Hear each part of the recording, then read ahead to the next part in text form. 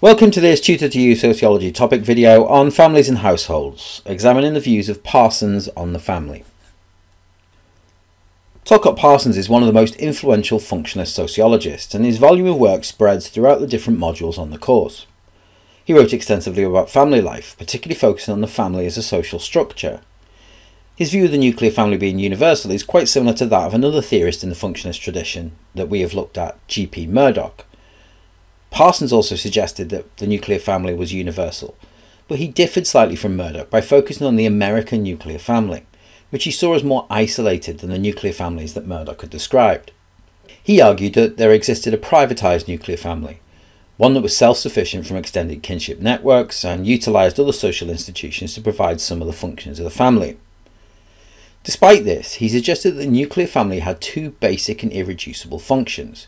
These were primary socialization and the stabilization of adult personalities. Parsons looked to explain the domestic division of labour as part of his sex role theory, suggesting that males and females were biologically suited to perform in specific roles in the family. And we will look at the ideas of Parsons in more detail in this video.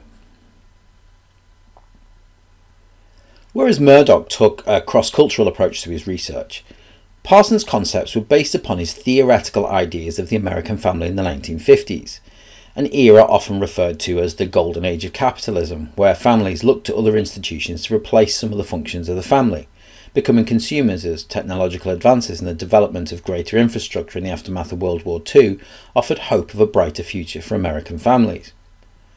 Parsons suggested, however, that there were two functions that could not be performed by any institution other than the family, and these were primary socialization and the stabilization of adult personalities. Parsons' ideas of primary socialization were not too different to Murdoch's function of education. It involved the early socialization of children into the appropriate norms and values of society. Children would be taught how to act in specific social situations, such as at the dining table or in the presence of adults.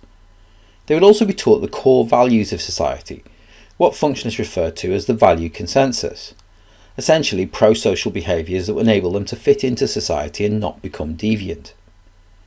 Parents would reinforce these behaviours and sanction behaviours that were undesirable, thus allowing their children to grow up well adjusted to society and conform to its expectations of them. A second function Parsons described was the stabilisation of adult personalities. Now, this is often referred to as the warm bath theory, an idea that for the males, coming home to the family was the equivalent of getting into a warm bath, capable of soothing and washing away the worries of work. However, there was more to the stabilisation of personalities.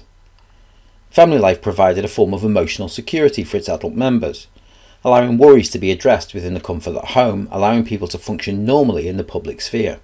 Adults could also indulge their childish tendencies through playing with their children. Being involved in games and playing with toys gave them a sense of fulfillment through play and helped to stabilise their personalities, in contrast to the stresses of adult life. A further contribution of Parsons to our understanding of family life was the evolution of the family into the nuclear family in what is referred to as Parsons' functional fit theory. He suggested that in the pre-industrial era, the family was larger, most likely to be extended, either horizontally through living with siblings and their families, or vertically with grandparents being cared for by their sons and daughters.